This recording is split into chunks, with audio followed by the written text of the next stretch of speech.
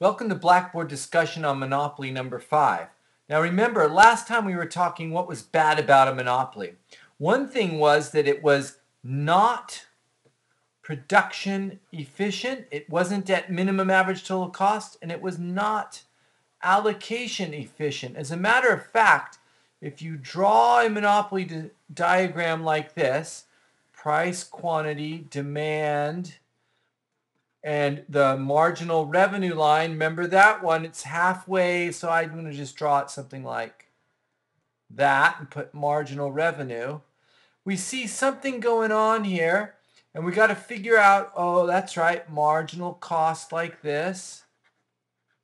And then the average total cost is, let's put it in kind of a light blue, average total cost like this. And we found out that when marginal revenue equals marginal cost here, they produce all the way out to here. We'll say that's a 25. They don't produce out to here, where marginal benefit equals marginal cost. And we drew that triangle here, and the problems with that triangle in terms of efficiency. So what happens? They're actually under allocating resources. The pure free market model says something like, oh, I don't know, 48 units should be produced. Marginal benefit equals marginal cost. But they don't. They under allocate resources.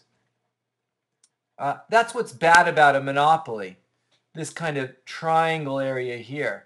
Now, why might monopolies exist? Well, when we first discussed monopolies, we talked about network externalities. That's a good thing. We all use the same computer software. We can all talk to each other. We all benefit. A network externality can be a positive thing. Perhaps that outweighs this welfare loss triangle. What else is good about having a monopoly? Well, it turns out that they could have economies of scale going on here that are beneficial to society. For example, up here in this corner, look at this. What if a small firm has an average total cost curve like that? In other words, they can produce little amounts, say 20 units, at a minimum average total cost like this. Pure competition, we think to ourselves, well, let's have that pure competition. Since their average total cost would be at a minimum, then we'd have production efficiency, not a monopoly. That'd be terrible. They would be way up here, and just like the C average total cost is up here, not down at the minimum. So we definitely want to have a, wait a minute, but what if a monopoly has economies of scale and their average total cost looks like that? So the average total cost of a monopoly or a big firm is way over here. And even though it's not at its minimum, it's up here somewhere, it's still below a small firm, or in a perfectly competitive market, a firm like this. Economies of scale might end up being actually good for society. There's those two things. Here's another one. Something about research and development. Some people argue that if you allow monopolies to have this kind of profit area here, it's maybe more likely they will invest in research and development. Though economists say, if you've got a monopoly already, there's not much incentive to develop new technologies. You're making profits, things are good. But then other economists point out that, yeah, but there's an incentive to invest in technology and advancement because you will get a patent on a product perhaps and reap this profit. So monopoly profits are attractive. You do some research and development, and that is called innovation.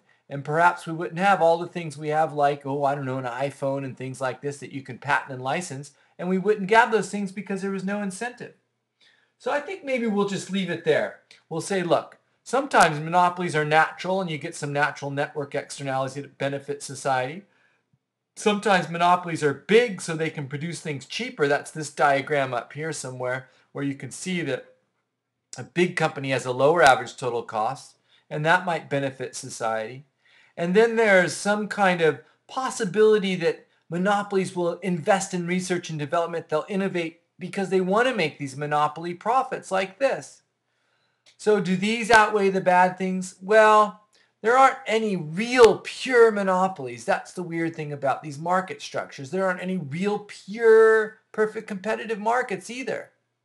So what happens is we kind of use these as models to think about the world. It kind of depends on where you define the market. If I put mousetrap up here and I say, well, that's my monopoly because I have a patent on a particular mousetrap. Well, you know, I may have a patent and monopoly on mousetraps, but do I have a monopoly on trapping mice? No. You could use all sorts of different methods. You could use just, oh, I don't know, a little cage with some cheese in it. Not my fancy mousetrap that has a little color TV and fancy cheese and they run in there or something like that, you know. So it depends on how you define the market. Maybe it's pure competition in mousetraps because, well, you could use a variety of methods and there are lots of competitors. So when we move on past monopoly, we're going to talk about all of these things in between pure competition and monopoly, but that's for later. For now, we're just focusing on this monopoly. Now remember, monopolies could have losses. That would occur if their average total cost was way up here. You think about that, that's going to definitely be on the test. You're going to have this profit definitely on the test, but the main thing to think about is why is a monopoly bad? Because of this stuff. Why might a monopoly be good? Because of this stuff. That's definitely going to be on the test. Okay, see you there. Bye. Thanks for looking at all these.